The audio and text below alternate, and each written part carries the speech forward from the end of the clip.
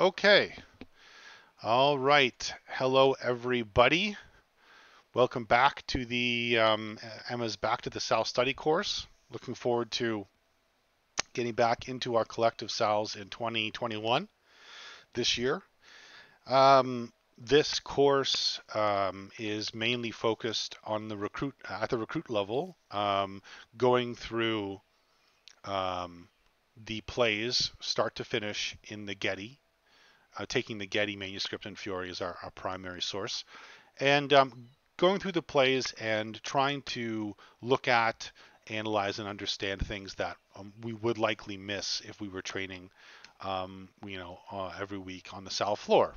Because of course there is a large distance between things that your instructors will tell you on the Salle floor and what's actually in the manuscript. There's a lot of work that needs to be done to take it from the page to the floor. And so it's great to be able to take some time to look at it and also make it a part of our normal study as well. Though we've had the fortune to have other free scholars and other senior members of Emma here in the Monday sessions over the last 20 something weeks, I've been the principal voice in this Back to the Salle study course. But regardless, it's important that you know, of course, that our view, the view of the person leading this session, is merely one of many, right? This is a scholarship. This is an active scholarship we're doing here in a scholarly organization. So as students, we don't want you to believe something is so just because we said it. We want you to be convinced by the same evidence that we're convinced by. And looking at and pointing out the evidence that makes something X or Y is partly what we're doing here, right? And learning. So with all of that said, let's get ourselves situated. I've been gone for 2 weeks. I had a baby, so that was a thing. I'm pretty sleep deprived. Specifically, your wife had a baby. Well, we. And you got a full inundation into daddyhood. That's right. Congratulations. That's right. I'm full. Oh, thank you, Cal. Yeah, I am covered in baby vomit, but I'm just letting it kind of seep into the skin so I don't notice it anymore. But anyways, it's been a very sleep deprived last couple of weeks, but here I am. Life goes on. So we're continuing in the second half of the Getty here. So we spent around 20 weeks or so going through the Getty from the beginning all the way through to the Senyo page, looking at all of the main sections. We're using this little wiki tool that I made a bunch of years ago. But we're trying to give the folio notation to anybody who's following in their own copies of Fiore. If they have them at home, you're more than welcome to do that. And so, yeah, we finished that first half, and then we went into the second, as it were, half of the book, which is the armor section, as it were, or the section that has 3 sections in armor, sword, axe, spear, and then mounted combat, which is, I think there's some armor in it, but it's mostly shown out of armor, I think, in the illustrations. But whatever, that's what's in the second half of the book. I'm just going to close Steam here. Excuse me. All right. And so last week, well, over the last 2 weeks that I was gone, we more or less, as I understand, dealt with the sword and armor section. So that's great. I'm sure all that was necessary to have said was said in the last 2 weeks, so I won't labor any more on it, except to help us get some context for the next section where we're going to be at, which is the axe. All right. So today we're going to be starting the axe section. So, quick question: Do we yes. actually finish the sword and armor section? Because I think the last thing was the first counter of the first scholar. Sorry, the first scholar of the first counter. Can you like check that again? Yeah. So, well, actually, so let me take a pause here. Like I try to remember, but I often forget, and I forgot today. Let me pause here to say before we continue into new material. Does anybody have any questions about any previous material? So Alex, you asked that question. I believe the last play we did was this guy last week, okay, yeah, and he is the last. Yeah, he is the last guy.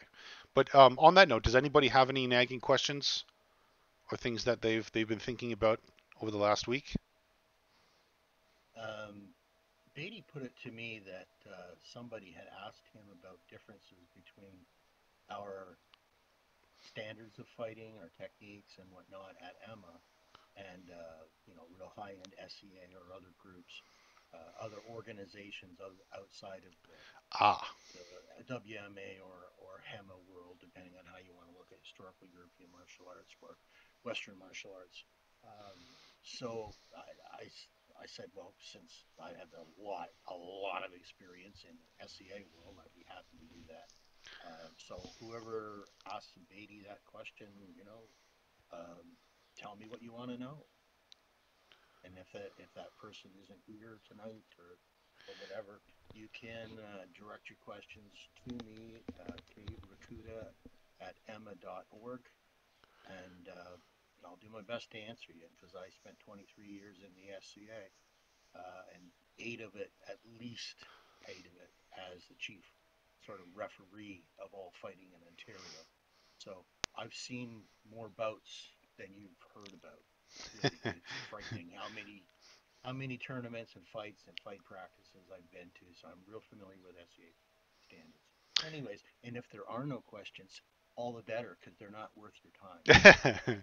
yeah. So Kel is definitely your man to ask those questions to. I don't believe, Kel, that they're here at the moment, the particular individuals, but I we just thought I'd throw it out. yeah, yeah, yeah. We'll definitely we'll pin it. We'll put a pin in it for when they're able to come, because there's lots of armor section left, and I'm sure they'll be able to make it in the next few weeks. But Sure. that is definitely a really interesting a question. I look forward to when it's asked. Um, okay, yeah. So with that, without further ado, let's start in the axe section. All right. Now, like I like to do, before we start sections, I like to get a little context to kind of trace a border around what we're looking at before we jump in. So um, we've already we already spent a decent amount of time in the sword and armor section because it's the first armored section, starting at the beginning of the book. It's the first armored section we encounter. We spent a lot of time not only contextualizing sword and armor, but also armor itself. So that's going to carry on. All right, all that stuff is going to carry on into the axe and the spear. So we have to hold that in our minds, right? And all that stuff is recorded, so we can go back and look at it again if we want. But what else is there to say about the axe? Well, looking at what we did in the last 2 weeks in the sword in two hands section, um, to get a flavor of the axe, I think it's useful to contrast these two, the plays of these two. So, though it's true that the sword in armor can have a largo space to it, right? Thinking back to our long discussion of the sword in two hands out of armor, right? In its broadly speaking, two distance categories, largo and stretto. While it's true that the sword and armor can have a largo element to it, all of the plays in sword and armor here are effectively in stretto. What we would conventionally consider gioco stretto. All right? And the sword and armor tends to go here rather than stay far at largo at the tips, because a lot of the stuff that you can do to defeat the armor requires a more tender touch than you can give at largo at the tips of the sword, right? All of these pommel strikes and putting the sword or the pommel into that box there that Cal talked about a few weeks ago, thrusting to the face in two hands, putting force to the points, beating the armor, right?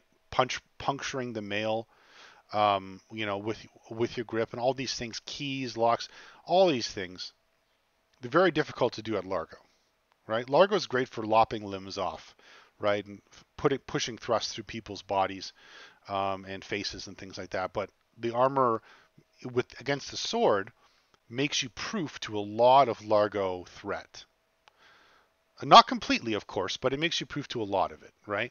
Thrusts are still deadly, obviously, but a lot of the thrusting targets are gone, especially if you have a closed visor, right? You basically have the 4 points, armpits, maybe hip joints and crotch, and behind, right? So the long story short is that sword and armor is often going to come to a stretto place, and this is the kind of flavor that we expect with sword and armor, sword in two hands. But axe is not quite like that. So it seems. The axe can actually defeat the armor. The armor isn't like okay. So the operative word there is can, right? The axe is a weapon designed, as I understand, in order to make the defeating armor easier, right? To counter the armored man specifically. And as such, blows from the axe, both with the hammer and with the spike, as well as, of course, the thrust on the point, all can defeat armor pretty well. The spike cannot, can stab, right? The spear point can stab, but the hammer can give concussive force injury to people's heads, to their limbs, right? That can take them out. So armor isn't proof against the axe in the way that it is kind of against the sword, right? For that reason, the axe has a little bit more of a Largo space to it. Though we're going to see in the axe section, we're going to see stretto plays, because of course we are. We're also going to see some Largo plays, right? Like, look at this one, right? We have a thrust to the face and a step on the axe. We also have this one. This is awesome, right? He's disarmed the axe and he's struck him. I actually think this follows this one. And of course we're going to see some trick plays as well. So though there is stretto in the axe, because of course there is, because the axe can defeat armor, we're gonna see some Largo element to it as well. All right. So that's really neat, and it's also terrifying. The axe is an absolutely terrifying weapon. Full stop. That's it. It's a spear. It's a hammer. It can open up people in armor. It can defeat armor. It's the Swiss Army knife of medieval weapons. Just goddamn, human beings are cruel creatures. It's also so simple. It's so simple. I mean, it's not this poison poleaxe, flail stuff, but it's just a hammer on the end of a solid shaft. But goddamn, it's gross.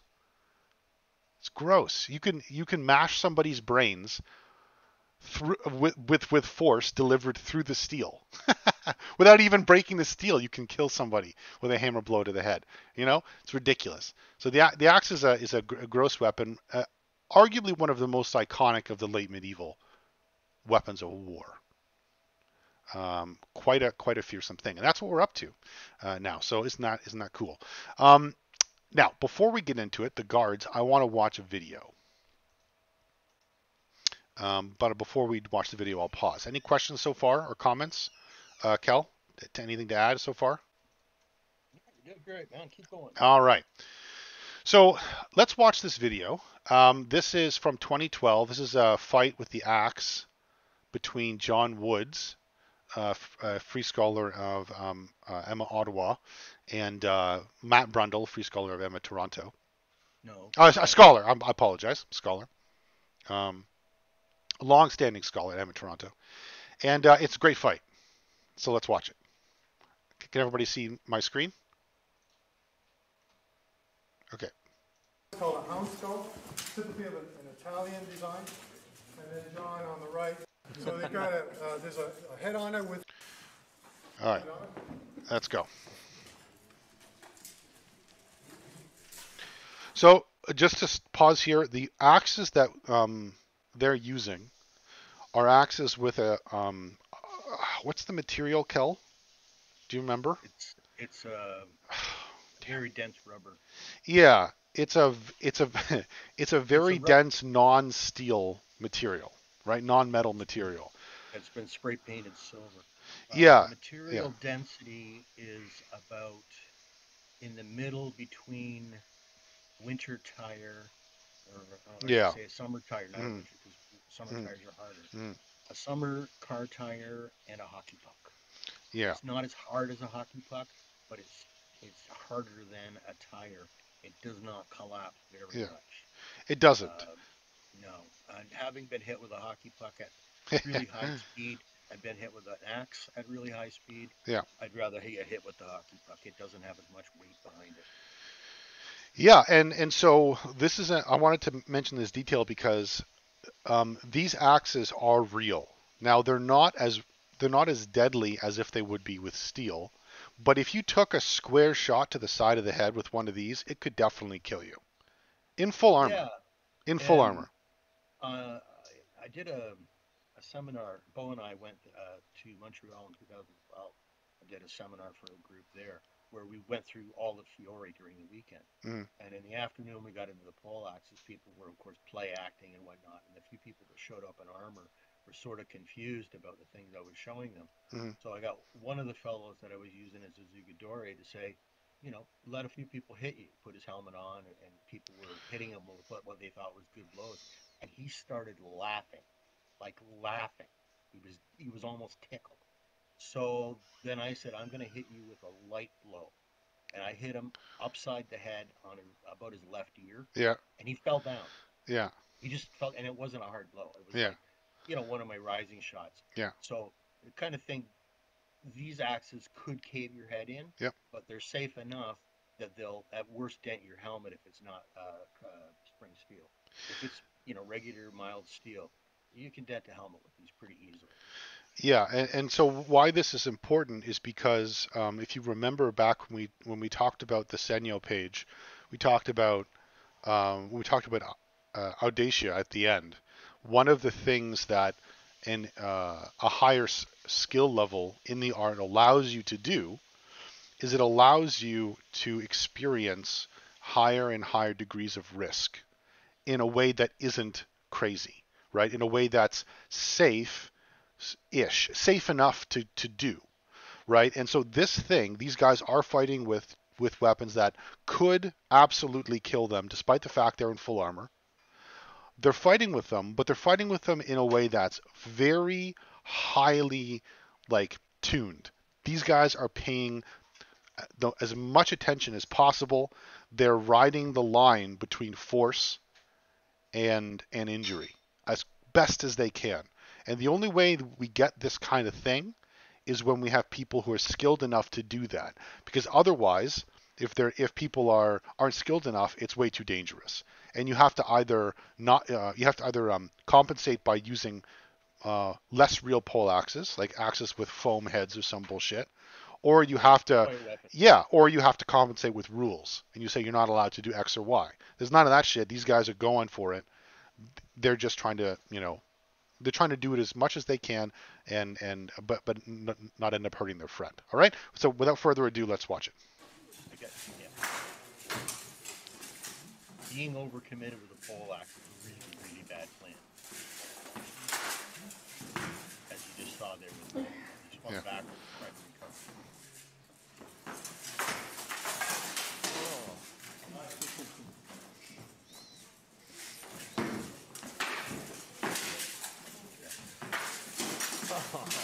Jesus. Stop it.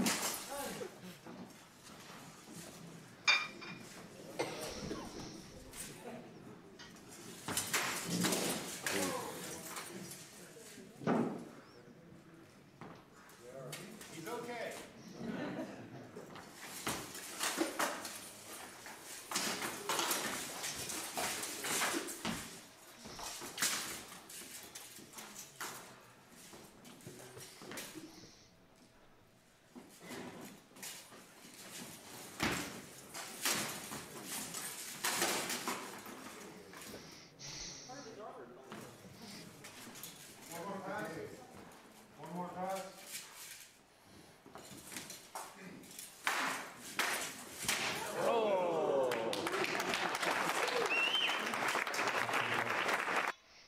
All right, that was sweet. That was a great that's a great play at the end there.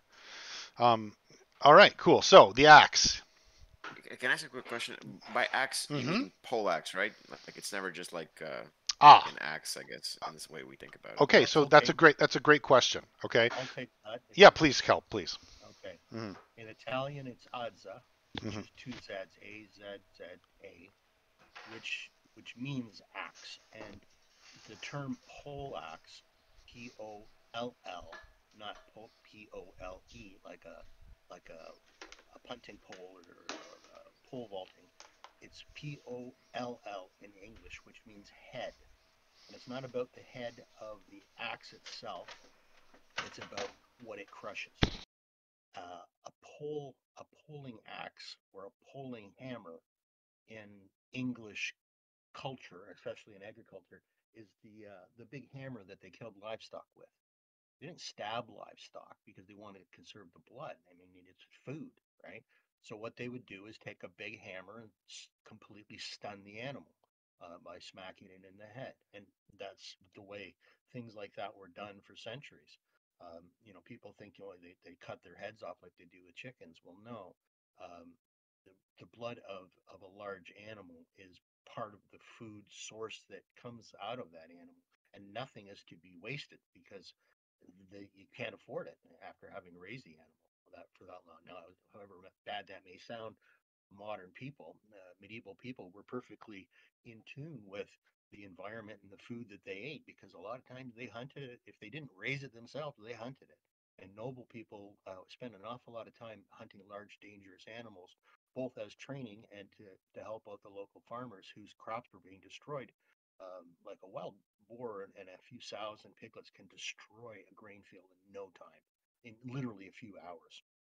It's a big problem even today in many of the southern states with wild boar populations. Anyways, getting back to the pole bit, the idea of pole axe is a general purpose term. A more appropriate term is pole arm, something that's got a head on it. And there's all sorts of head shapes.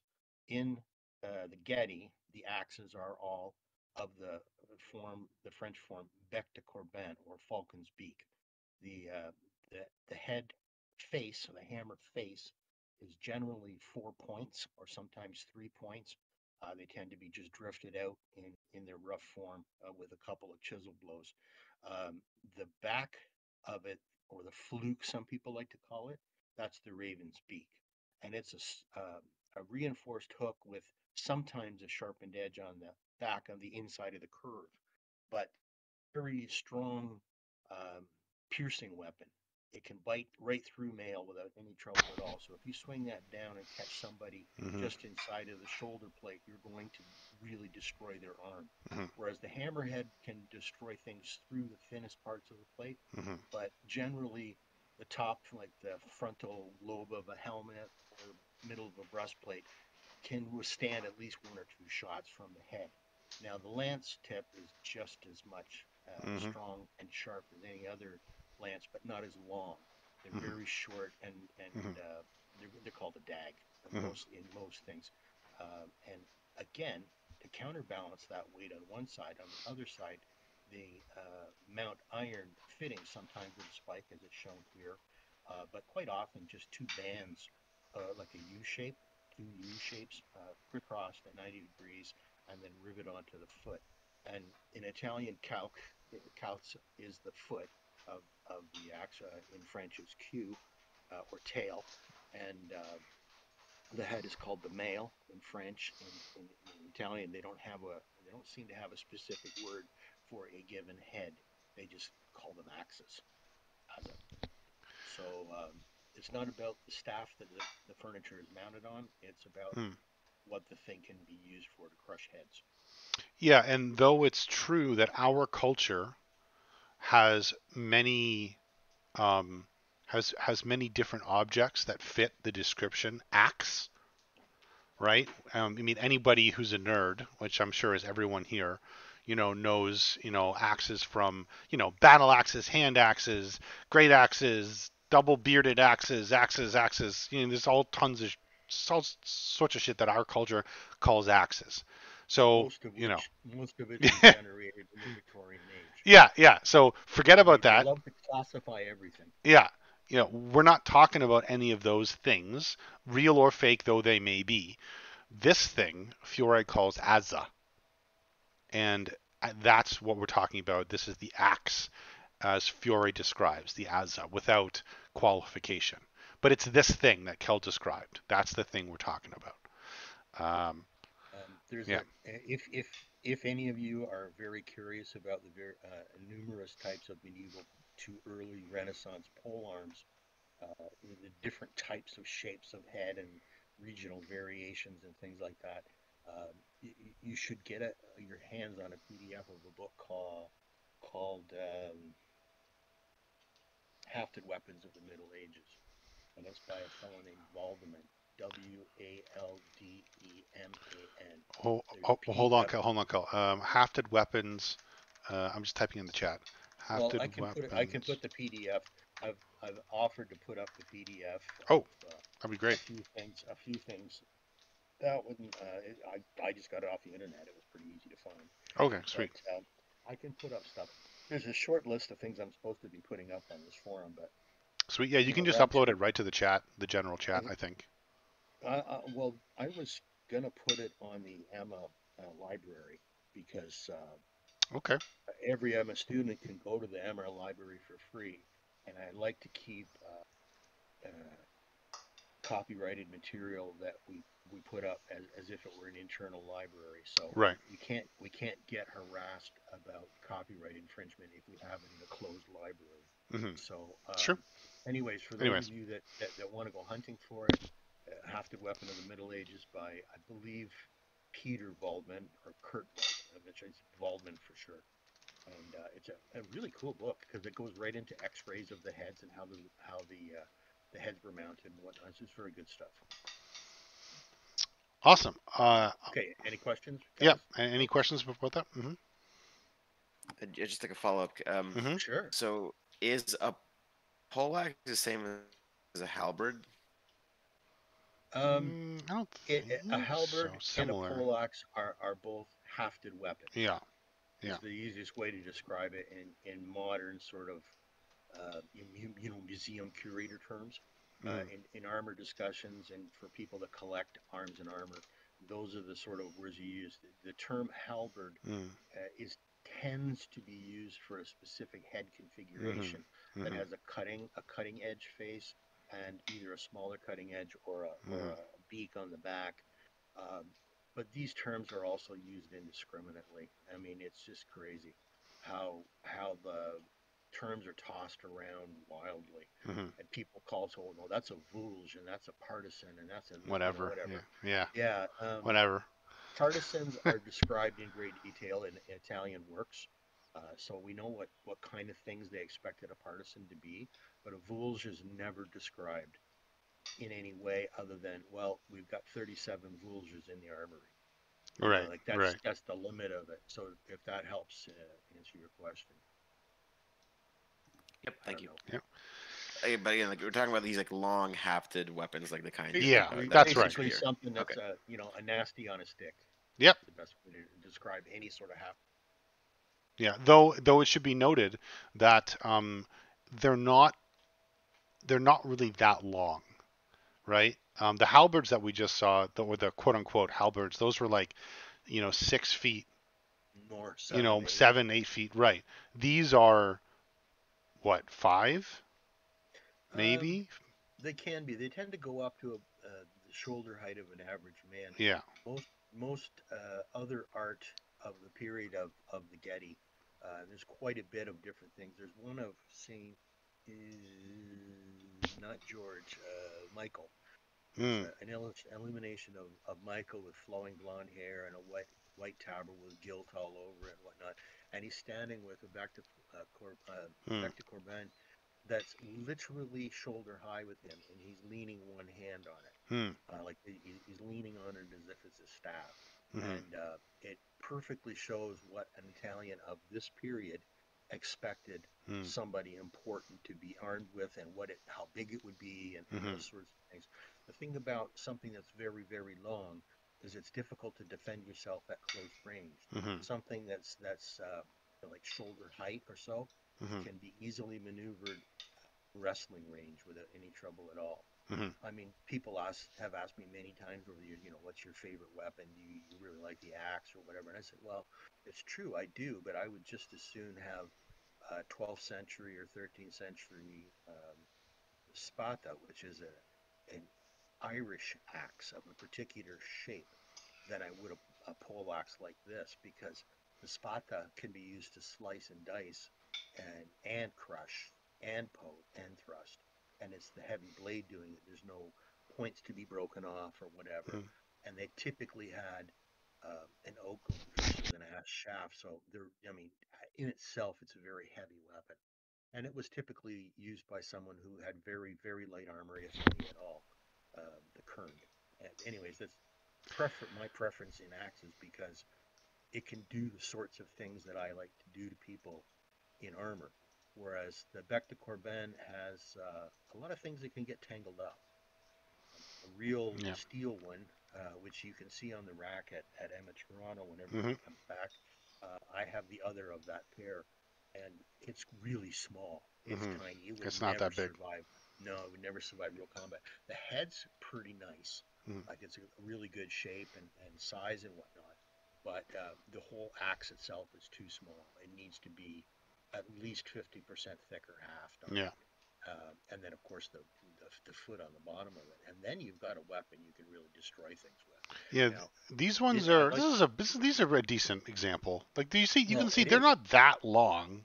Maybe they're a No, little big, but they're not that long at no, all. no, they're not. Yeah. Matt and I worked on those. Matt did the Yeah. casting. Mm-hmm. He got the rubber and cast the heads based on our old Valentine ones that every single shaft broke.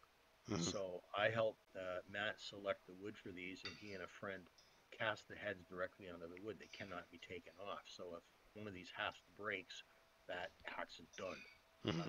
Can't be repaired. Well, they're pretty sturdy.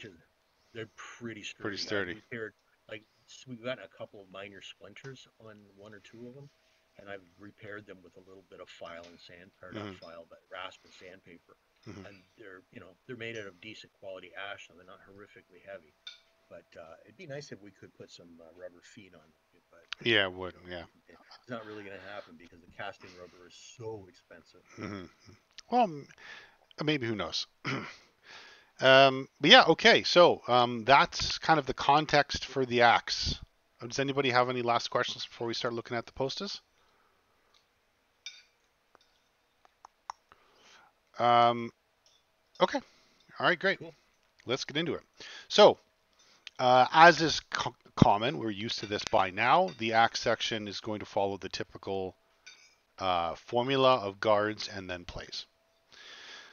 So let's get into the guards. The guards we have 1, 2, 3, 4, 5, 6 guards. And the first one is Short Serpent. So Folio 35.v.a. Alex, would you like to read this one for us? Imposta breve la serpentina, and I consider myself better than the other guards. Take one of my thrusts, and you'll definitely bear the mark. This point is very strong and can penetrate breastplates and placards. Come on, defend yourself, and let's try it. All right. Pretty simple, I think. We were familiar with this post already. There's not really much more to be said, but emphasize what Fiore says himself, which is, I consider myself better than the others. I'm never sure whether or not to take this as Fiore's word or some like anthropomorphization of the post is. I don't know. It's probably Fiore saying he thinks it's good. So okay, fine. Take one of my thrusts would definitely bear the mark. The point is very strong. Well, sure. That's all. That stands to reason. Short serpent. There you go. The point's right there. You can bury that into the weak points. Great. There's one problem here. Mm-hmm. In the Italian, Mm-hmm. he doesn't specifically say breastplates and placards because the placard had yet to be invented in this period. Corazze It's, pancheroni. Quei puntos e forte per passare corazza e panzerone. Yeah. Panzerone is a male shirt or skirt, Hmm. something to protect the belly, Hmm. specifically. Coraza is cuirasses, Hmm. is not necessarily a breastplate. Hmm. It is something, an armor assembly. Hmm. We would call a pair of plates. In this period, certainly a strong frontal single breastplate was common, um, but there's a joint between the the breastplate, the single breastplate, and you can't see it because he's got an army coat on. There's a joint between where the breastplate ends and the Hmm. covering of the lower, like below the short ribs. Hmm. Breastplate ends at the short ribs, and from there to just below the hip joint is covered with either a male fold or Hmm. a fold assembly of plates.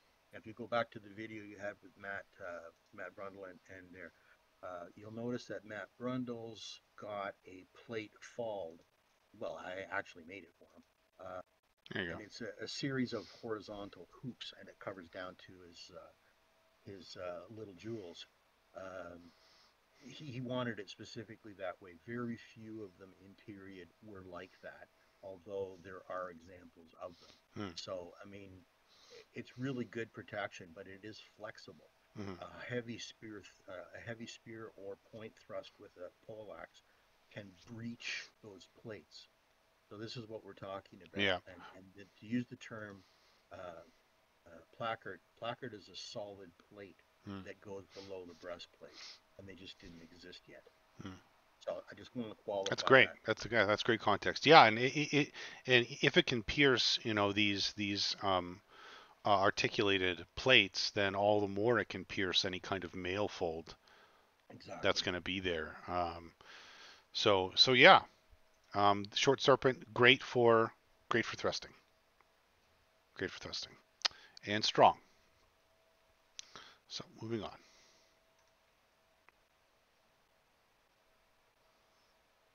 Vera Croce, Folio 35.v.a. Andrew, sir, would you like to read the text for us?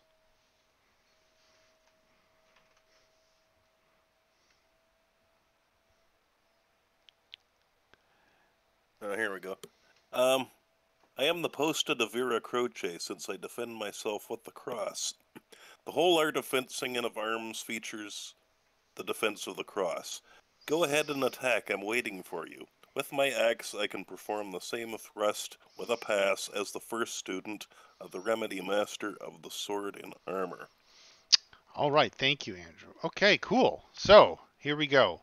Um, True cross we have with the thumb facing in the Yep. photo. That's That. correct, right? Yeah, yeah. Oh no. The thumbs are both. This thumb is out. They're This thumb is in, right? But they're both facing they're in the both same direction. facing towards the foot. Yeah. Okay, great, Facing forward. great. This is really a lot more like bastard cross position Mm-hmm. in terms of the stance and the Mm-hmm. provocation and whatnot. Um, the thing is, making Satano with a poleaxe head rising is just an ugly, Mm. ugly thing to defend against. It's so difficult to deflect, and it's going to hit you under your arms or under your wrists if you're lucky. And if it comes up into your inside of your leg, you're going to die because your femoral artery will be smashed. Mm. Um, Leg harness in this period generally did not enclose the thigh. It was usually some kind of nail or padding on the inside of the thigh Mm-hmm. because it's hard to ride. Mm-hmm. So I've been told by someone as eminent as Toby Capwell, he says if the plate fits you really well and your saddle is built really well built, like correctly built, then you can sort of feel the horse. Mm. But he says without that, you can't feel what the horse is, like you're not as tuned to the horse as when you have your actual inside of your thigh, something flexible, Mm-hmm. getting pressure back from the saddle and from the reactions of the horse.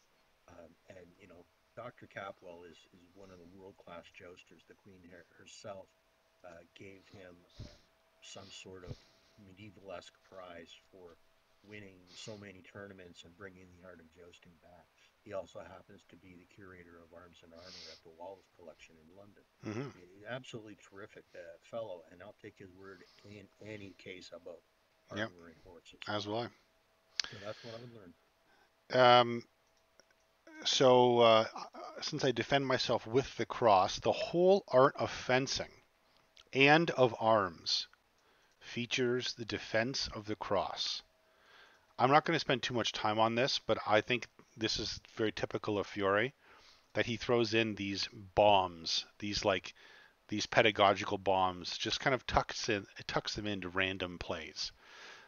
We talked about the cross, the art of fencing, and on the engagement. That's kind of my word. When he says cross here, he means the engagement of the enemy's weapon, right? That moment when your weapon engages theirs, right? The whole art of fencing, he's very explicit, and of arms features the defense of the cross. So all the things we said about that in the sword and two-hand section, he's kind of repeating here, right? He's doubling down or further clarifying. So isn't that great? Maybe in the scholar session we'll unpack this more. Who knows? Go ahead and attack. I'm waiting for you with my axe. I can perform the same thrust with a pass as the first student of the remedy master of the sword and armor. So let's check it out. The first student. So here we go. Folio 33RD is what he seems to be referring to. And that is what he's suggesting. So cool. Great. You can do that. Same play. Same play. And that stands to reason. That should be intuitive to us, I would imagine. Okay. There we go. Any last questions about this one? Yeah, I just have one question. So it's the same play, but the thumbs are facing the opposite direction? Yeah. Yeah, you can do this play with your thumbs in, the thumbs forward. In the case of the sword in True Cross, it's back weighted, which gives it a different sort of momentum. Mm-hmm. But an axe by itself has enough momentum to really mess somebody up compared to what a longsword can do, even a heavy, specialized longsword for tournament use. It's not as critical. I think I've said it a few times. If you have your lead thumb pointed at your target, you can acquire the target more accurately. If you have your thumb facing in and you're working with the back of your wrist, you have mechanical advantage that you don't have with your thumb forward, but you lose accuracy. Right. So the trade-off. It can be used either way. Yeah. What I'm saying is, it shows it a particular way, and in the Getty, it shows the hand positions in the first scholar that we were just discussing. The hand position is thumb point forward, but when he comes up and he's making it, the remedy master is making his cover, his thumbs are both in, and in all the other manuscripts, all four of them, or the other three, I should say, the thumbs are all forward. It's not a hard and fast rule, black and white, and really the difference is point control. And with a poleaxe, point control is important, but when you're intending to turn this thing over and smash them with the other side of it anyways, point control is not really that important. Does that make sense? Mm-hmm. Yeah, and it's an excellent question though, because when you look at it, that's an inconsistency, right? But when you play it out, it's just a matter of where do you want to put your point on accurately, or do you want to have more leverage? And and these are also the things that these are the kind of observations that you made, Graham, that we encourage students to make, because Absolutely. there's nothing in the text that said you must have your thumbs this way or that way here or elsewhere, right? We've explained. We think we have a scholarly explanation for why the art in the drawing is the way it is. We think we know why it works the way it works, but experimenting with different hand positions is a great thing, right? So again, right? This stuff that we're telling you, this isn't the gospel according to Kel and Aaron. This is, trying to understand a primary source from which our study begins, right? If I can add something to that, Mm-hmm. if you individually, another time, go back and watch whatever poleaxe fights you can find on the AEMMA channel, and there are lots of them. Mm. Um, you'll see that the axes change hand position and sides very, very frequently, Mm-hmm. as much so as with a sword, because we're constantly testing the guard we're facing. Right, we're constantly Mm-hmm. offering provocations. With a poleaxe, it doesn't happen as fast as it does with a sword, but it happens with a lot more authority. So someone who ignores a threat is tending to pay. They're going to Yep. pay. With a sword, you might get away with a void or Mm. a bear cover deflection. With a poleaxe, man, you make a Nope. mistake, there's a price. Yeah, you're not getting away with anything. Yeah. And if if you ever get annoyed at your instructors yelling at you about this silly thing you're doing, this sloppy thing you're doing, you know, just think of it this way: we're trying to make sure that you don't train to get away with things, so that when you start to do the acts, you don't get killed. Not even so much that. When you get to the point of free fencing, um, really sloppiness in doing your postas is going to do you a massive disservice, because if you're not comfortable Yeah, flowing all the way into a posta and you end up stuck in between, we call that posta morto. yeah, It's dead, right? yeah. You get your hands chewed up, and the number of uh, uh, Hmm. not possible, potential scholars that get so badly injured in the beginning of fencing phase because they don't get their hands and arms out of the way. Hands are easily broken.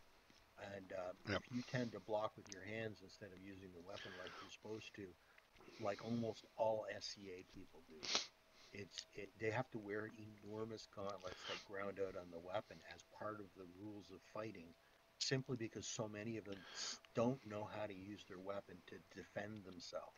They only know basically how to use it in offense. I've seen people fight with pole axes that, I wouldn't let them chop wood. They have no coordination. It's brutal. Anyway, sorry, not just hacking on the SCA, but they're a very easy. There's a bazillion videos of them fighting out there. So when you Hmm. watch them, Hmm. they've got these huge gauntlets and they're smashing on each other. Well, they'll stick their hands into the middle of a blow. It's crazy. Yeah. You Really wouldn't give get it. away with that with a real poleaxe, that's for sure. No, no, That's no, for sure. no. Okay. All right. Next posta di donna. Whoa, this is a new posta. Folio 35.v.a. BD, sir, would you like to read this for us? Posta di donna, and I oppose the denti di cingaro. If the denti di cingaro waits for me, I can make a powerful strike by performing an offline accrescimento with the left, passing and entering with the fendente to his head. And if the opponent forcefully places his axe under mine, making it impossible for me to strike his head, I can target his arms or hands. Thank you very excuse me. Thank you very much, BD. All right. So, posta di donna, it opposes dente di cingaro, a boar's tooth. So, something interesting to note. I wonder how easily this is gonna.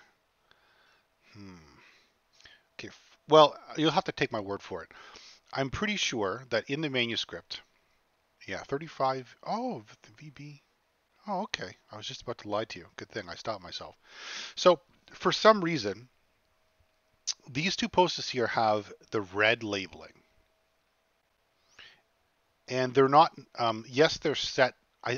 The A and B, so they are set opposed to each other, but they don't actually talk about each other.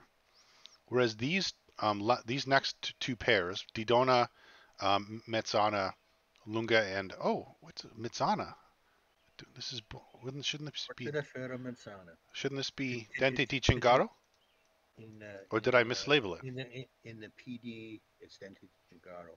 Oh, okay, because he's opposes. Yeah, If that's I what I thought. can interject something, Mm-hmm. um, this particular pairing is incredibly crucial to understanding the guards of the sword.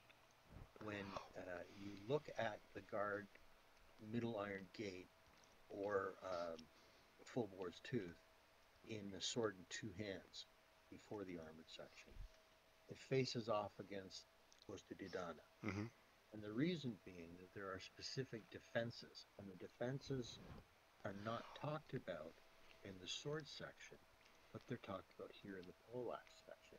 There's very clear detail on how these things work and why they work against each other. So this is a section that is not often read or understood, but is utterly critical to the basic use of the sword. Mm-hmm. Yeah, yeah. And when Fiore says, I oppose the other, right, in the postas, that's not a dismissible fact, right? He wants to indicate. I would submit to you that he wants to indicate that there's an important relationship between the two postas paired. So I am posta di donna. I oppose denti di cingaro. If Boar's Tooth waits for me, I can make a powerful strike by passing with the left foot, stepping offline, and giving a fendente to his head. If the opponent comes forcefully with his axe under mine, I read this as where are we going to be here? Oh, okay. Oh, I see what you mean. Okay, so I was gonna say I was gonna read it more as like a true cross cover from the sword in two hands, but okay, so all right, so that's fine then. So if the opponent comes forcefully with his axe under mine, specifically with a Sotani defense, so as it were, a false edge blow from underneath. Excuse me. This false is edge blow from underneath. Exactly what is described in Dente di Cingaro Tutta. Right. The play that he says, I come up from underneath, I'll either wreck your hands or your arms, and then if you cover this, I will come back down with a fendente and begin again. There's no stepping involved. This particular play, if you step with it, it will bring you far too close. Because if somebody's swinging a blow at you with a pole axe, they already think you're in measure. If you step closer and try to cover it, you've shortened the time you have to cover it by coming closer to a blow that's coming to you anyways. And you also lose the leverage of using your legs and hips because your feet are now crossed compared to the pole axe. The pole axe will go on the opposite side of your body. You cannot get this lift from underneath. You cannot get this sotano underneath either a fendente or a mezzano rito blow from the axe.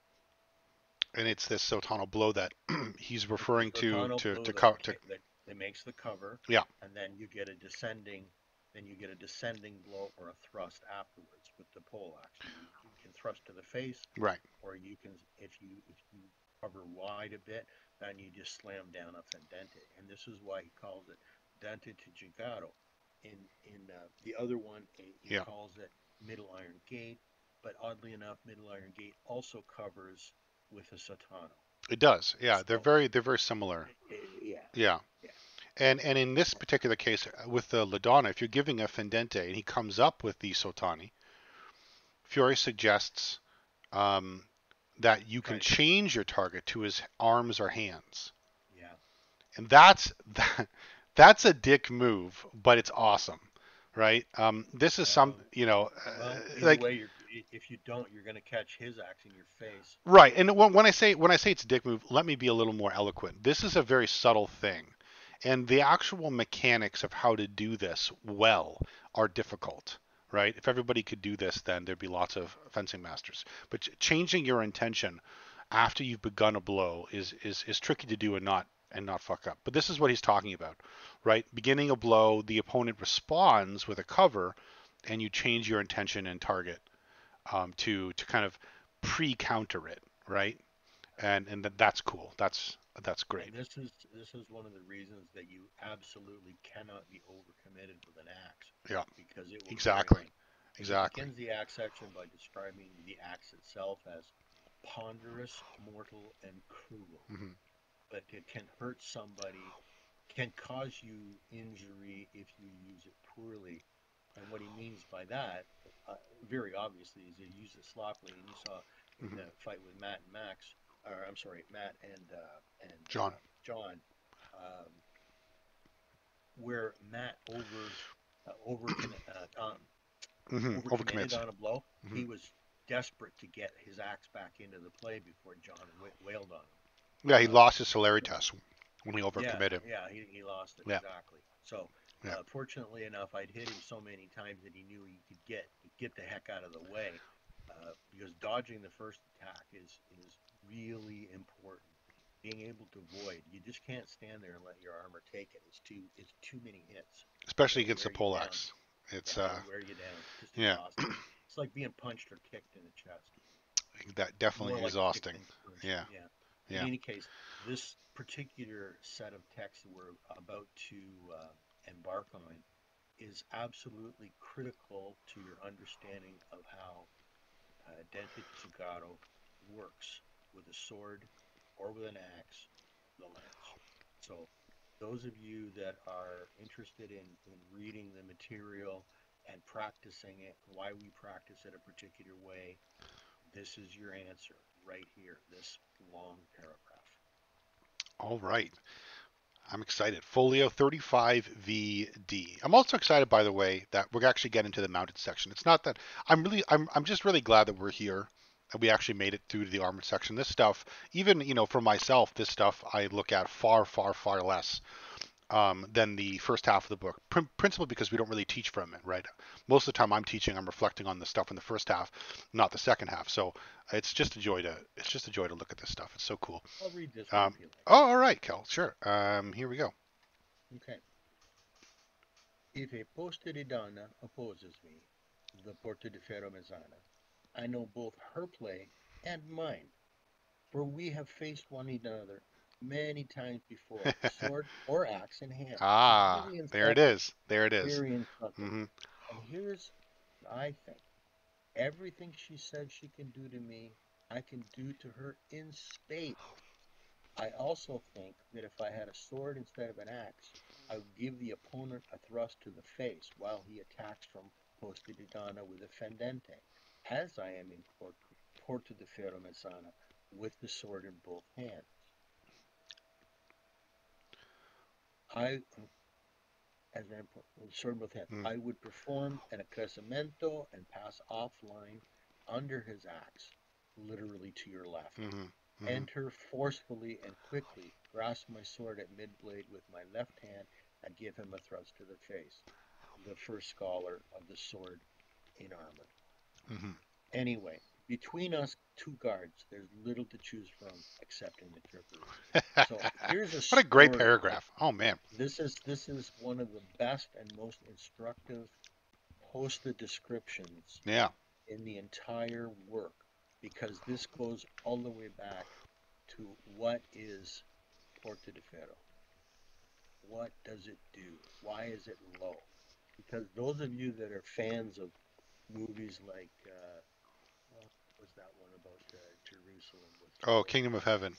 Kingdom of Heaven, Oh God. where it hurt my feelings I hate that so movie. badly when Liam Neeson goes into Posta di Falcone and Uh, and he says never take a low guard. It's like, what are you talking uh, about? Who wrote duh, this? This it hurt Ridley my Scott. feelings Ugh. so badly. This Yeah, fucking well, guy. that in the scene where a German teaches Arabs how to Mhm, dig a mhm, well, mhm. that was so dense. Anyway, Oh man. anyways, for those of you that are studying this material, you can do nothing, even if you never pick up a poleaxe in your life, you can do nothing better than to learn these two descriptions of these post-its, because there's so much information here about how to face the two most common attacks. An Yeah. attack from posta di donna is universal. Even someone that has no training Mm-hmm. will take up posta di donna with a weapon in two hands. Mm-hmm. But very few people will take up a low guard with two hands because it's an art as opposed to just a way to hurt something or chop something. Because if you're only used to manual labor, you're always going to be going up and down. You're going to be down to cut wood. You're going to be down chopping down to hack weeds. You're going to be chopping down to break clumps of soil after the plow has gone through the field. So untutored people will naturally use a high guard and a descending blow, and that's why they're called natural guards in many of the later manuscripts. The unnatural or eruptive guards from below are the measure of every true guard. They are great. That is a fact. So, if I can interject, please, Bruce. with a small philosophical aside. Okay. Philosophically, natural was when things fell towards earth, and unnatural was when things went up from the earth. Absolutely. So there you go. In the philosophical works, they discuss natural forces. Yeah. Well, this is Aristotelian physics, right? I'm sure there's some of that in here floating around. No, I mean, if you read physics, section 7 and section 8 from Aristotle, these comments are there.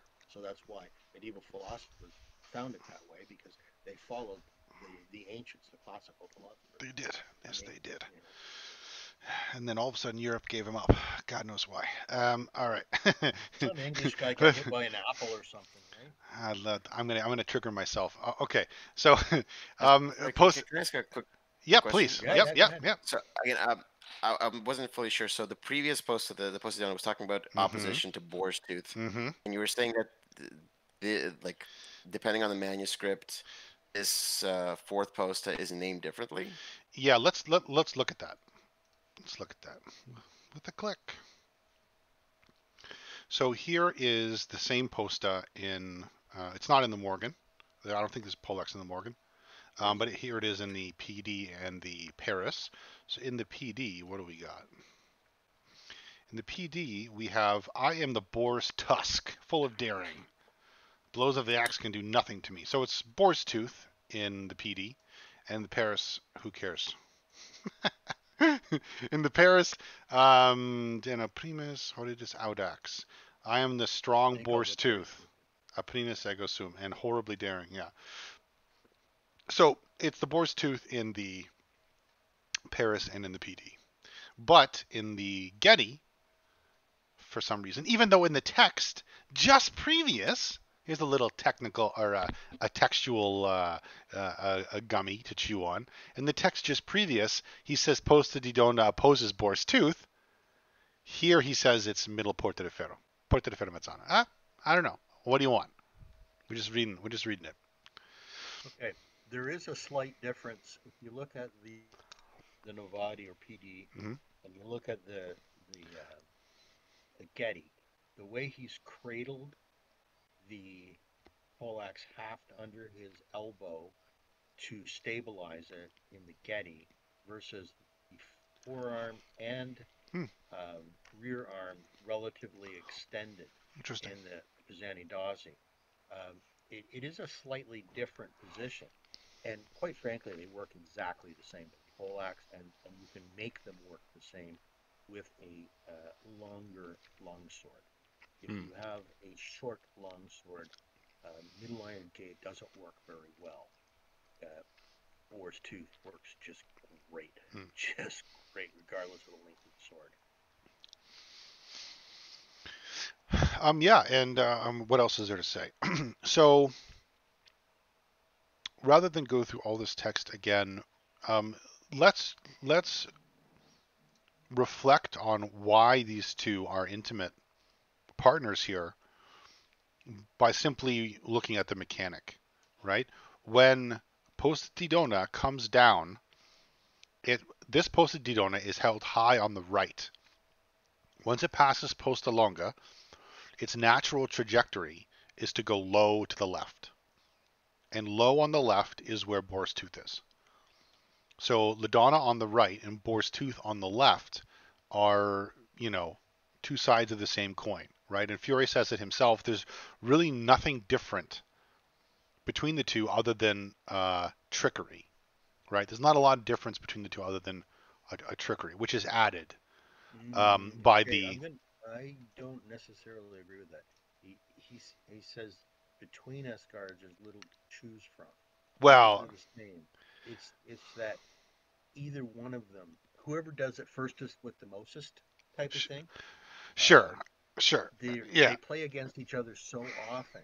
It's whoever does it first, and or who has the better trickery, the better, um, they're similar. you know, different. Yeah, But they are in terms of the opposites of each other. They oppose each other very clearly. yeah, If you know one, you will know the other. yeah. Either way, you can have an advantage if you go first, but there's no real strong advantage just saying this guard's going to beat that guard every time because it That's right. doesn't work that way. That's right. So that's where I disagree with you there. That's right. Okay. And lastly, to kind of piggyback on something that Kel said earlier, um, God forbid for just studying the sword, we only read the sword section. He gives a whole description of a play with the sword in hand in the axe section, right? So Fiore is a bit, um, at least visually to us, he can be a bit disorganized in this sense, or it could be pedagogical.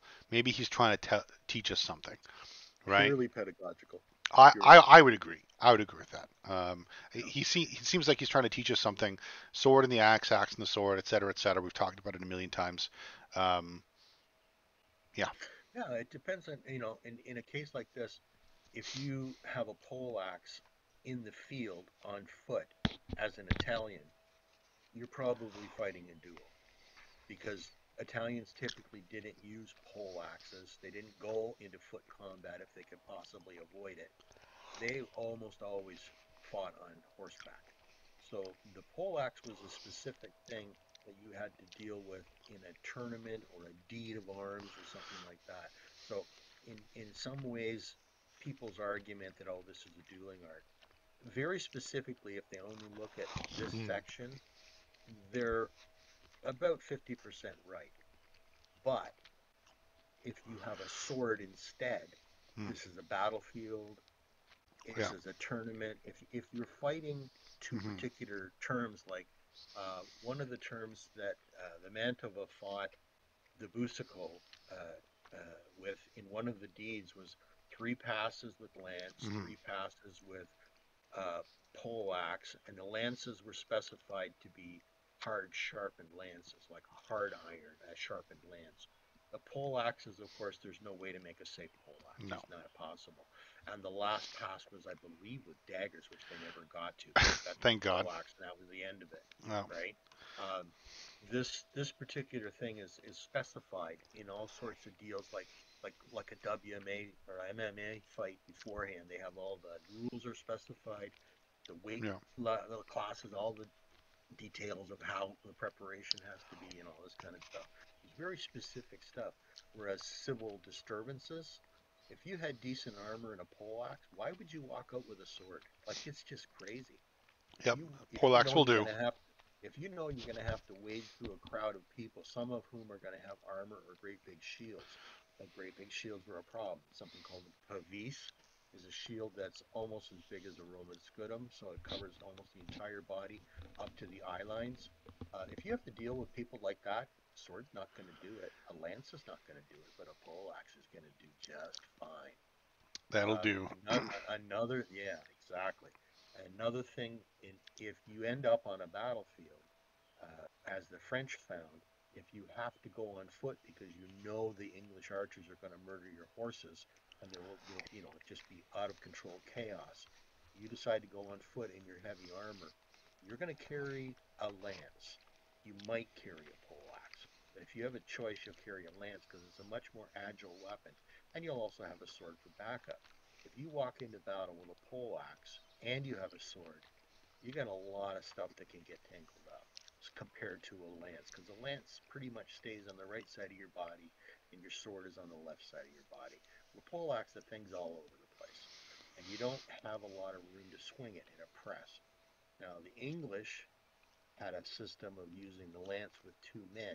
We don't know exactly how it works, but it might be that the lead guy was the thumbs pointed forward, the guidance system, and the rear guy was the power behind the shove, and they worked as a team together. Um, some people have sort of claimed that no, they just switched off with the lance, took a break, switched off. Well, you can have another team come up behind you just as easily. You take the lance, and then in a lot of descriptions of the fighting, especially the initial charge at Agincourt, where the French made a three-step lunge, it was well known to the English that they did this, and the vast majority of them took two steps back to take the impetus out of the rush. So the French literally tripped and fell over each other at the beginning of the battle. And this is documented in 2 out of the 6 or so primary sources. So the whole idea that these people were just, clubbing each other is just ludicrous. Even when you've got several thousand heavily armed men marching forward, they're going to use a lance because it's longer, even though it's not as long as it is on horseback. Compared to the reach of a poleaxe, a lance has got a lot more going for it. And with a whole bunch of people in heavy armor, lances are going to be a whole bunch of points forward. With poleaxes, you got to have room to swing it. And the press of men behind you, it's not going to be possible. A lot of people died in many of the major battles of the Hundred Years' War in the press of flesh, as opposed to by arrows or axes or whatever. They just simply got crushed. But too many people trying to be in the same space. In any case, with the poleaxe in Fiore's work, he's showing you poleaxe against poleaxe, although he says the same thing works with a sword. And if I've got a sword and you've got a poleaxe, this is what I'm going to do. It's very, very instructive material and should not be skipped over as well. We don't study that. Like we don't get to fight in arm. We don't practice with a poleaxe, so I'm not going to spend any time on it. No. You really need to read It's in the this book. stuff because there's a lot of material that's crucial to understanding swordplay and fighting in general. Anyways, enough pontification. And on to the next posta, one that we're also familiar with from previous, Folio 36.v.a. Bruce, would you like to read this one for us?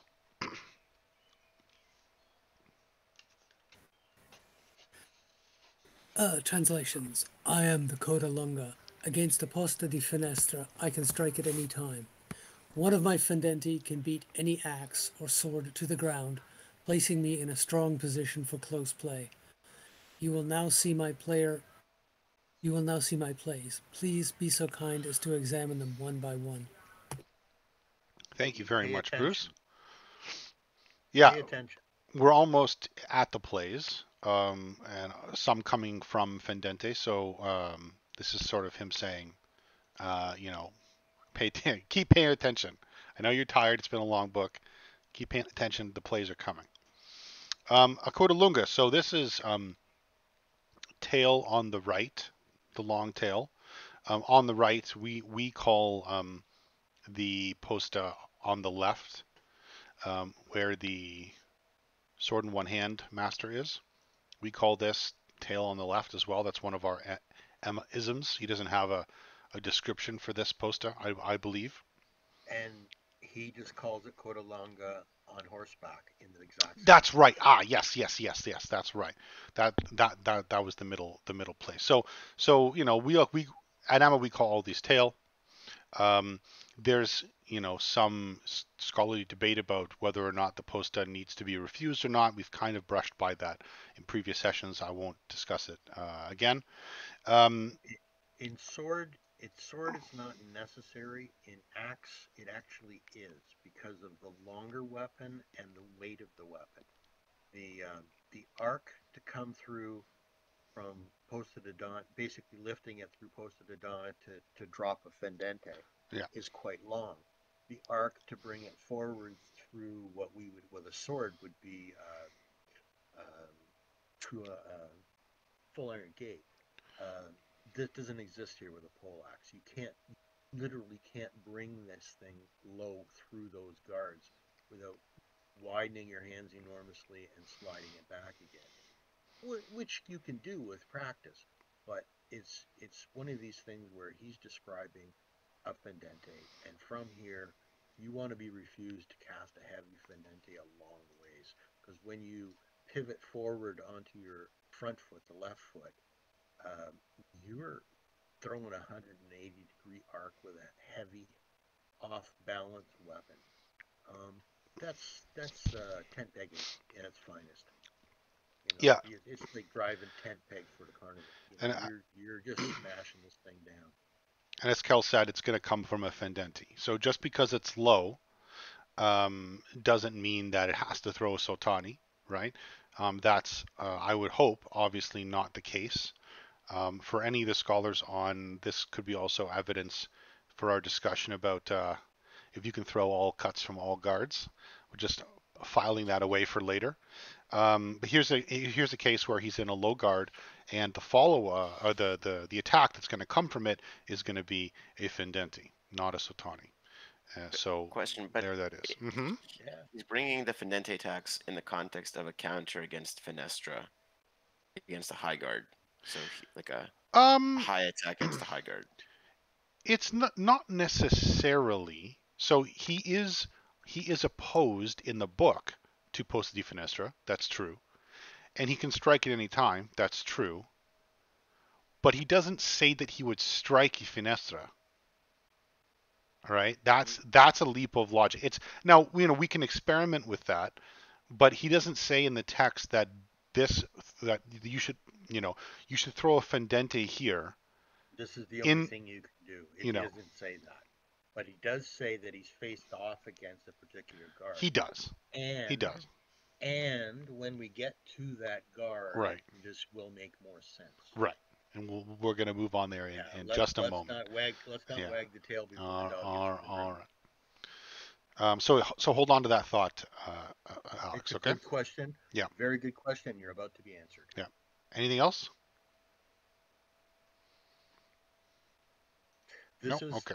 I'd just like to comment that this is a position, not coda longa. Coda longa is a position. If you take this with a pole axe, you literally can come out anywhere. If someone counters this with, say, bastard cross with a sword, you can make this blow by pivoting backwards. The force is still there, because what makes this thing happen is the body movement. This is not about just swinging the axe with your arm. You have to move your whole torso and your feet to make this thing work. If you simply do a fendente by volta stabile, then you're going to have a good hard blow, but very predictable. If you do this with a pass back, even a small one, the forward foot, you can still strike a real heavy fendente against someone that's trying to cross with you, say from true cross or from bastard cross.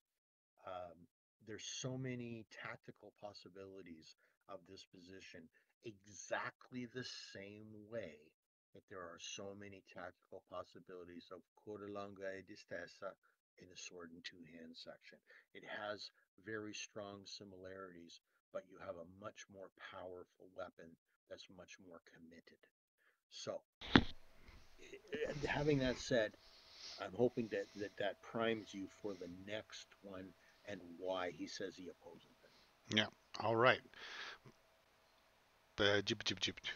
Posta di finestra la sinistra on the left. Folio 36RB. Who's up next? Connor, you want to give us a go?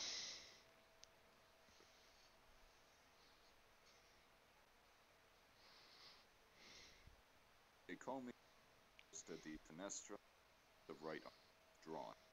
We have no stability. Each seek deception. You think I'll attack with a fendente, but I pass back instead. Guard. Well, I started to the left. I will enter to the right. And quickly play. Now see. Thank you, Connor. All right. Posta di finestra on the left. Okay. So, you might think that seems like a counterintuitive posta to hold with the axe, not least because the head is heavy, and why would you put why would you hold your axe like this? But don't ask that question, because save that question for the spear section. Because if you thought that was weird, there's a finestra in the spear section as Okay, well. I'm gonna interject there that you cannot do the same movement with a pole axe as you can with a lance because of the weight disparity. Of course not. No, yeah, It's yeah. counterbalanced. Okay. But all that is to say that this isn't. This seems counterintuitive, but it's only because this is new to us. So Okay. don't worry about it too much. I'm gonna expand on that. I'm sorry I have Hmm. to, Hmm. because you're just leaving them hanging. All right. Hmm. This play, what he's suggesting is this is a provocation, and it's meant to draw you into throwing a heavy blow. If you throw a heavy fendente against this, which you would tend to do against a left fenestra if you're a klutz and you don't really understand what fenestra is, or flug, not flug, ox in the German system.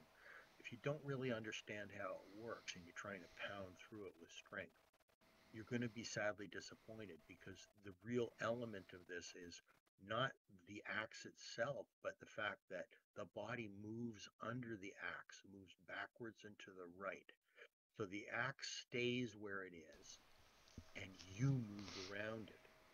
Most people that haven't experienced or seen it find it impossible to believe Hmm. until they actually see it happen.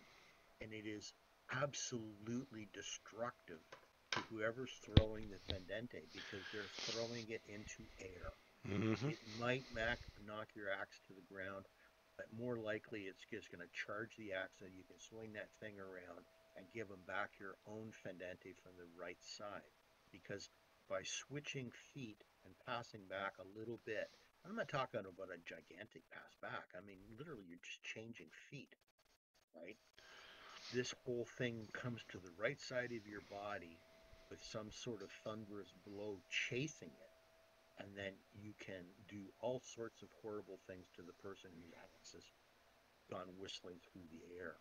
It is a frighteningly efficient movement, but not one for a klutz. You have to Hmm. be able to move like a dancer. Hmm. So if your uh, training in armor is all about strength and stability and increasing your elephant so you can carry a castle for 12 men, then you're never going to be able to do this play. This is a play of dexterity and movement. And what he describes here is very straightforward. It's a simple deception. Hmm. But most people can't find themselves into this position. The business about the right arm withdrawn is what really screws them up, because when you do this with a sword or with a lance, your wrists are crossed, Hmm. or you're all along That's one right. side of your body. In this case, the axe, at least a third of the axe is in front of you, right? And it's not straightforward. It's not pointing straight forward. This thing's sloped across your body. If you try to take the stance as pictured here with the axe all on your left, you're not going to be comfortable for very, very long. You won't be able to hold this post. And as he says, it's unstable. It's not because the body's unstable, but because this is not something you can resist energy with.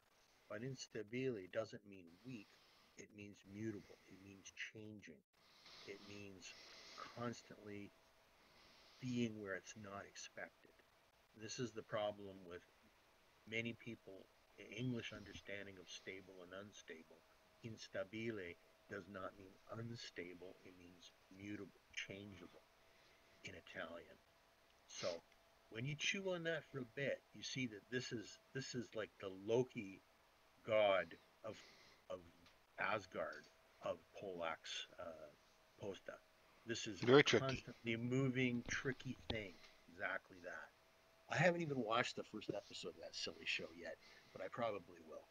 Anyway, this business here, I've found that many people over the years have tried to say, well, it's drawn wrong, or it's done this, or it's done that. I have no problem at all making this position and sucking people into throwing fendentes at my head, which I then dodge because I'm moving. And I'm a big, heavy guy, and I have no trouble doing this. So any of you should be able to do it just fine. It's a good one. And it's also the last posta in the section. That's right. So does anybody have any questions about the collected postas? Yeah, the fellow that had the question earlier. Oh, yeah, that's right. Does this answer your question now? Does it make more sense? I'm sorry, I didn't catch who it was. It was Alex. It was Alex who asked. Okay. Yeah. Alex, Yep, that makes sense. Yeah. Thank you. Great. Okay. Okay. Bruce. One Yes. point Mm-hmm. About the last poster. Mm-hmm. I'm gathering from your discussion, Cal, that when you're saying you withdraw, the head ends up. You pull back, you step back with your right leg. The head of it ends up behind you. Correct? No. And the butt pointing forward. No. You leave all that business out in front of you. You step back out from under the axe. Mm-hmm. You leave the axe there in place because somebody that's trying to smash down on an axe and bash it into your head, right? They're trying to drive a fendente down through basically where the cross of the axe, or I like to use the French term, the main of the axe is. They're trying to smash that into your forehead.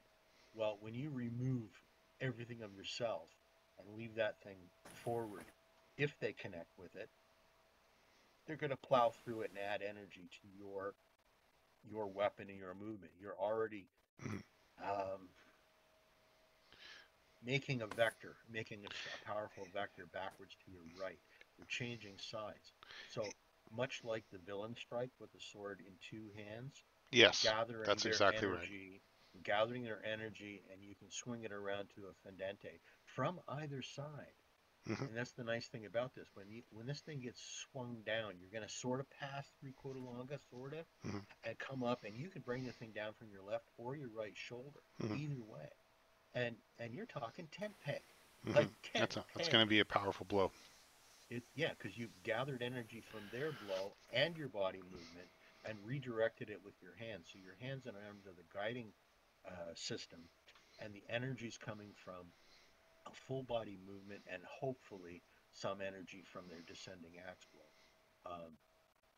Catching somebody with a blow like that, because their axe is going to be down and they'll be struggling to pull it back up, if anything, you're just going to smoke them. Absolutely smoke them. And that's a very good opportunity for a death, like murder, death, kill, as it were. I love that phrase. Murder, death, kill. Yeah, that's Fiore. Did that I answer your question, Bruce?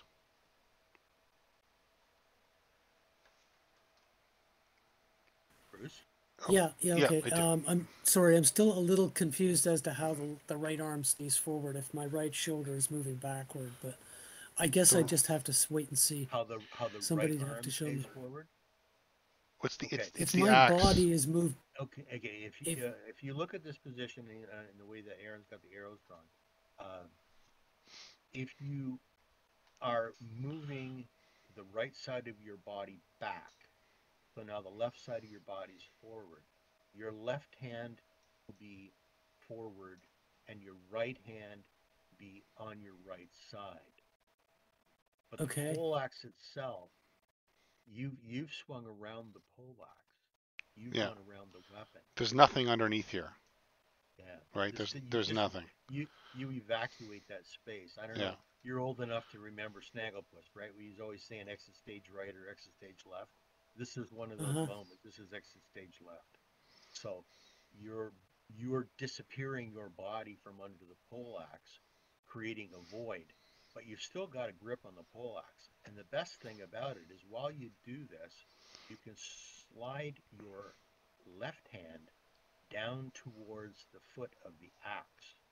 So you increase your leverage on the axe receiving a blow that they thought was going to blast through because of your weak grip. So when you bring this around, now you've got this enormous amount of energy from both your body movement and from hopefully catching some of their axe descending because some of their fendente. As I say, I've had, whoa, that was crazy. That was As I loud. say, I have had many, many, many people over the years contest this because discussing it in words. And then when we go outside with a pole axe, they say, "Well, don't you want to put a mask on?" And I say, "No, I don't really need it." And I'll go and do this play, and I suggest they put a mask or a helmet on because if I can't pull the blow, if they hit too hard, then I'm not going to be able to control it. There's no way I'm going to get hit because I'm leaving. I'm exit stage left, man. I'm gone. And the pole axe is the only thing that's still in that space. Yeah. Does that make any sense to you, Bruce? Because I mean, it's difficult to visualize from words, but once you Yeah. see it played out even once, it's a simple void. It's really really similar to the Copo di Viano It in is. Yeah. concept. And it also involves, I think you're doing a great job, Kel, in describing the Mm. actions, but unfortunately, the medium here that we're stuck exploring with Yeah, two-dimensional is static. visual. We need to, we need to be on the floor to really do it. But we're talking about a skill here of moving around the weapon without moving the weapon, right? That's a very critical skill, not least because when the weapon's engaged, we want to be able to move around it without disrupting the engagement. But also because, or even if the weapon isn't engaged, we want to be able to have it fixed in time and place and still be able to move around it if it's in the right spot. So this is partly what's going on here, and it's just one of those things we have to develop. But I'm sure it's difficult to Yeah. understand, or to not If to understand, to describe by words, you know. yeah, literally I my think what I'll Yeah. do tomorrow is get a Mhm. stick and work it out based on your descriptions. Thanks. Yeah. get a broom. You know what? Get a Yeah. broom and hold the broom end of it in front of you like the poleaxe head because the broom is off balance that way. Yeah. Like a big heavy corn broom Yeah. or Something like that. a Yeah. square push broom, it's Mhm. off hand. And when you Mhm. have this thing in front of you, Mhm.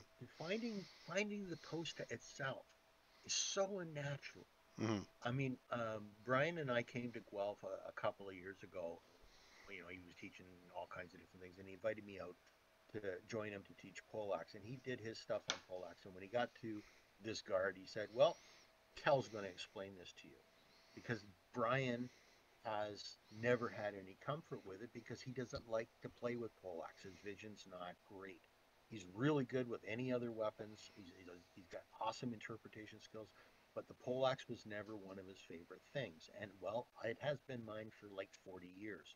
So I'm very comfortable with all the different things you can do with a poleaxe, especially against a couple different people, like at a time. So being able to dodge is a critical skill that we don't necessarily teach as well as we used to. When we were at the previous Salle before we moved to DuPont, we had a scholar, James Hobson, who came up with this game that was all about voiding.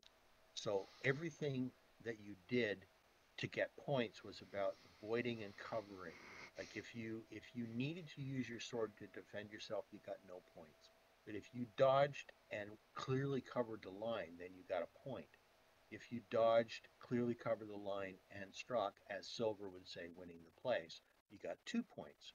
But if you ended up in a double kill or a bind or missed everything entirely, like you got out of the way but you couldn't do anything useful because you jumped out of range type of thing, then you lost a point. The important thing about losing a point is the mental stress it puts on most people. People hate to be down points.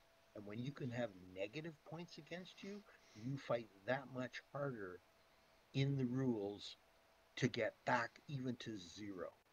And it was an absolutely fabulous game. I wish I had a copy of the rules that James wrote out for us. We played it for several years, even once we moved to the new Salle, but it's long since gone away. Nobody's been doing it. Yeah, I never ended up Although playing that one. I encourage. It's a little bit like Killer Spill, but there's almost no blade contact. The point being able to read an attack is a critical skill, and you cannot develop that if your go-to action for every single attack is to make a crossing. A cover, as Fiore describes coverta, he uses the term coverta. He doesn't use parry ever. Tom Leone's translations use parry because he doesn't understand single time fighting. He's a Renaissance fencer. Everything is parry riposte, constantly parry riposte. He does not comprehend it. If you have to go to parry riposte in Fiore's system, you're already far down the chain. You're into plays that, well, I've got to do something because I could only make a crossing, right? A coverta is not a crossing. Incrosada is a crossing. Coverta is a cover. It means you can't be hit because you did something that makes you invulnerable to being hit. You have no access to a path to you. It's a really different thing. And we don't, unfortunately, stress it nearly enough in the last few years. I'm saddened by that. I try. But of course, I can't remember enough of how that game worked to pass it on. I think every scholar should be learning that game. And most of us do eventually learn to dodge blows. You know, like it sucks getting hit. Who needs bruises if you don't have to have them? But the idea that everything has to be crossed is wrong. Coverta is not a crossing.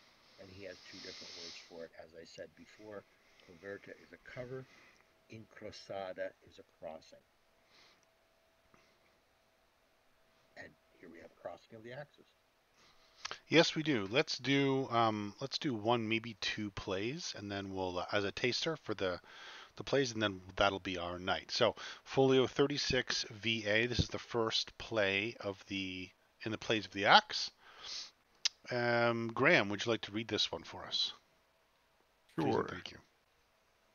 These are the plays through which these guards fight. Each guard wants to try them in the certainty of winning. If you can beat the opponent's axe to the ground as shown, by all means do these plays. Do all the plays as long as the opponent does not stop you with a counter. Thanks, Fiore. That really helps. What a pal, eh? Yeah. He just gets sassier as the book goes on. He's about to throw in his poison poleaxe plays and shit. Man, he's getting tired. I love the equestrian section, the stuff he has to say. Yeah. Fabulous. All right, so let's take a bird's eye view of the plays. So, the next, let me see here. The first two plays, scholars that come, though notably there's no master. The first two scholars that follow from this play here, 36.v.a, they follow from beating an axe to the ground. Then we have a stab to the face, we have a middle key, we have a grapple on the poleaxe, we have the poleaxes have disappeared here. we have two follow-ons to a grapple with the axe. Yeah. And then we have the Tricks. juice. We have some dirty tricks. So first of all, I know somebody that made up a pair of those axes with the string. Oh, really? Powder. Oh, that'd be. Yeah. The one with the powder, he put talcum powder in it. Yeah. And even with goggles on under the visor, yeah. The guy that got hit with it was choking and gagging and really? stopped. That's funny. He had to stop. He could not. We should get some. Talcum powder. Yeah. The stinging nettle powder. Yeah, man. I think the recipe is down here. I think that's the. Yeah, it is. That's the stinging nettle recipe. And yeah. Somebody found that also in a medicinal, like a tacitus sand. They may have, yeah. No.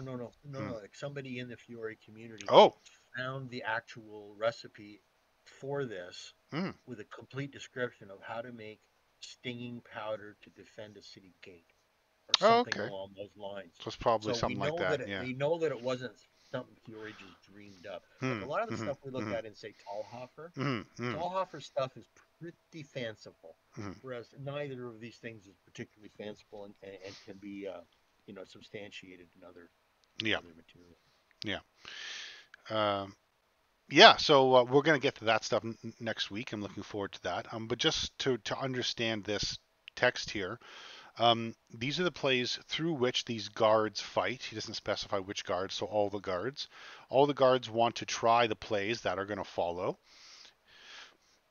And, certain to win with confidence, right? And then we have this thing. Okay, so we have some general comments first, and then we have this thing. And this play here, if you can beat the opponent's axe to the ground as shown, well, do it. Thanks, Fiore. And do the other plays as long as the opponent doesn't counter you. The other plays he's referring to, I would submit, are these two plays that follow. All of these plays here don't follow from the first scholar. These two do. These next ones obviously, not obviously. So at least these two we know follow from this 36.v.a. The argument that this stuff is all sequential has some merit, but as last week in the scholar section, Mm-hmm. both of the provosts and another free scholar joined us, Mm-hmm. and we That's were great. cracking. Of course, we were old farts cracking jokes about all kinds of stuff, but experiences where a couple of the scholars managed to get to hear about actual fighting stuff in armor that they have yet to experience. This particular case of, if you can get the pole axes to the ground, these are all the things you can do because you already know how to do appressare. You already know how to contain a weapon that's down. You already know how to poke somebody in the face, that how important it is, because he showed you that in the sword section. He showed you the stepping on the weapon in the sword in two hands. Mm-hmm. He showed this first scholar is one that he's never shown you anything like before, and you really enjoy it when we get to it next week. Mm-hmm. But the idea that these are circumstances that you can do if you can get the poleaxes down is critical. Is if you can't get the poleaxes down, you can't do any of this kind of stuff with any safety. Yeah, You have and to have yeah. control of the Mm-hmm. Zugadori's weapon. You must control the weapon, or him physically. Mm-hmm. And if he's got a weapon in his hands, like for example, the fourth plate here in this view, where you're poking the guy in the face, you lift the visor, poke him in the face. Well, we saw that in this basically in the sword Mm-hmm. armor section, but in this case, you you might have knocked it to the ground, and by letting it back go, he's trying to bring it back up to short serpent, but you jam him up in the face. Well, I can guarantee you that a poleaxe in open visor is going to stop the fight. It's like, I'm sorry, that's the Acme Anvil of you know of the cartoons That's gonna right suck. here. Like it's gonna be done. No more. There will be no actions afterwards. You jam someone in the face with a poleaxe point in an unprotected, like a lifter visor, and hit him, the fight is over. So Yeah. it's a good thing, but you cannot say just jam at him if you want to jam him in the throat or something while he's in low serpent, because he's going to jam you in the guts or the nuts, Yeah. right?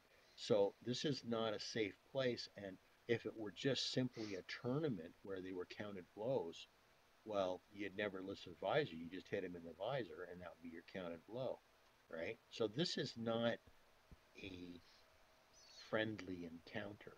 No. This is outrance, Yeah. right? This is to the end. Mm. So it's all really interesting but contextual stuff. Yeah, and just to add a final thought onto that, what Kel said is that we see we saw in this fight here, let me talk over it while it's silent.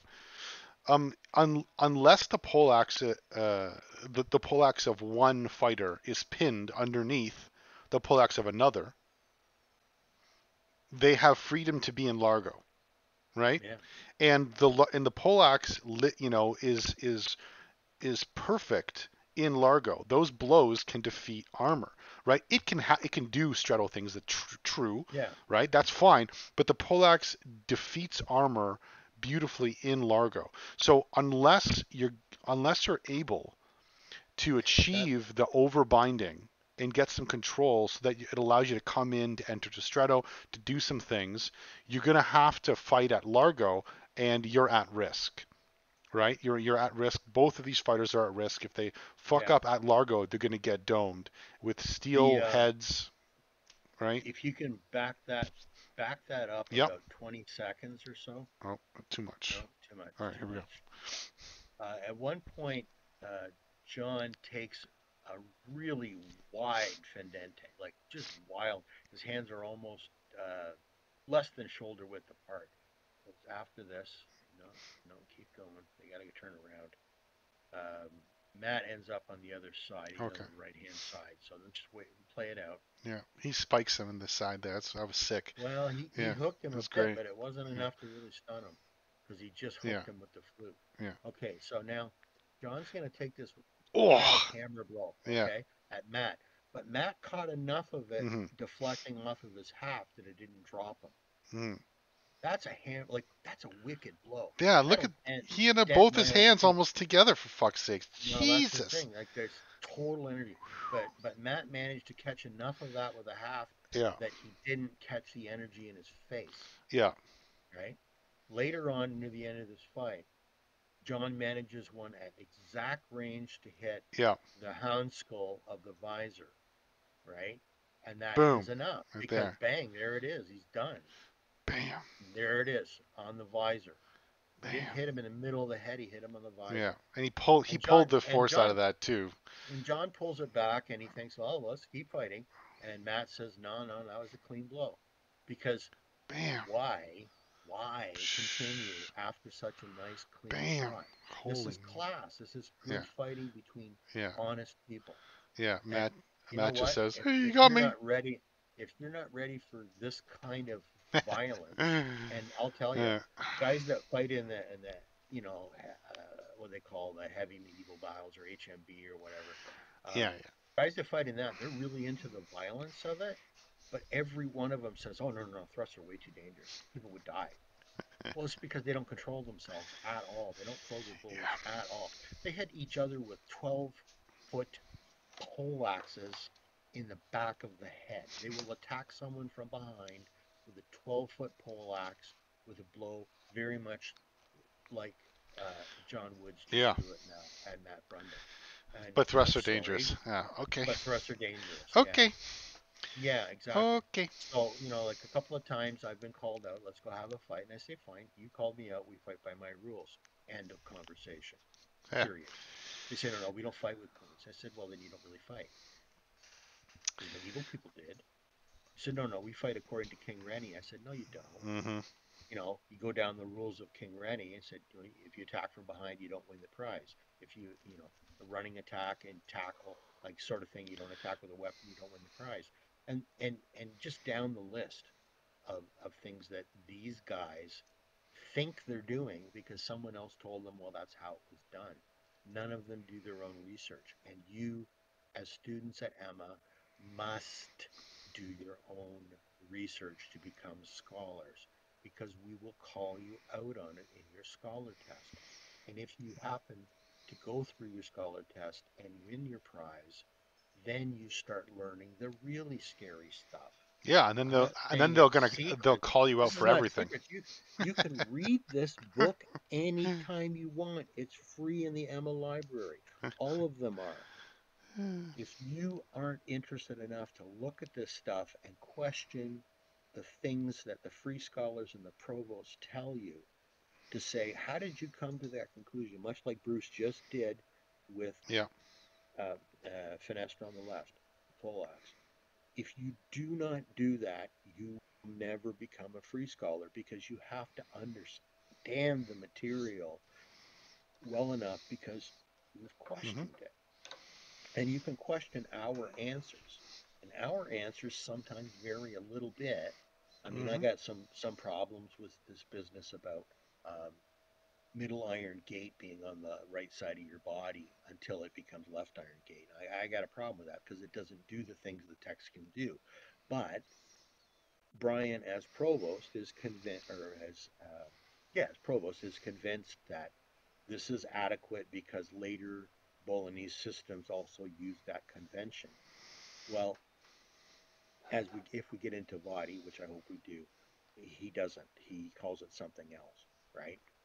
Fiore never does that because he's got a very clear description of how it is. So to be a Fiorist, you must study Fiore, and to study Fiore, you must look at the text, the images, and whatever translations are available. Unfortunately, for most people, Italian's just, especially this particular Italian, is far too dense to get through. You can't use Google to translate it. You can't rely on the Florio dictionary, which is Elizabethan, deeply flawed, and which is like 200 years later. The terminologies were different. They were dealing with people that didn't necessarily come from Fiore's educational background, and the part of what we call Italy now was not Italy then. The Veneto, the area around Venice, was much, much smaller. It was another, well, pretty much in the period toward the end of Fiore's life, where Venice finally conquered Friuli away from the Holy Roman Empire, and then immediately was stuck with all the problems of the Turks on their border in Slovenia. The But Turks. well, So just to, anyways, yeah, just to, just to wrap that up, I'm just saying, as potential scholars, and if you're already a scholar as a potential free scholar, if you're not studying this material and asking questions about things that don't seem to make sense to you or that you can't make work, you got to ask because yeah. our interpretations are based on things we've tried. I mean, it was 2 years ago that a particular play that has never made any sense to me suddenly made relative sense because Brian said, well, try it this way. And I did, but because of my bias against passing weapons against my own leg, sharp weapons against my own leg, I didn't agree with it. But I tried it, and then I tried it with somebody that I had shaken for about 10 seconds. Like, I wasn't hurting my fellow scholar, but I shook them. I literally shook them till they were like, blah, blah, blah, blah, and then pushed the sword through. And I thought, well, I guess it can work. And that's the play where he's beating him with the pommel until he's tired. Um, it takes a lot of eyes to make a solid and defensible interpretation. And we've had a lot of eyes on this for 20 years, and people that are very, very good with the language and the culture. I'm Yeah. better with the culture than the language. But really ask questions. Don't be shy.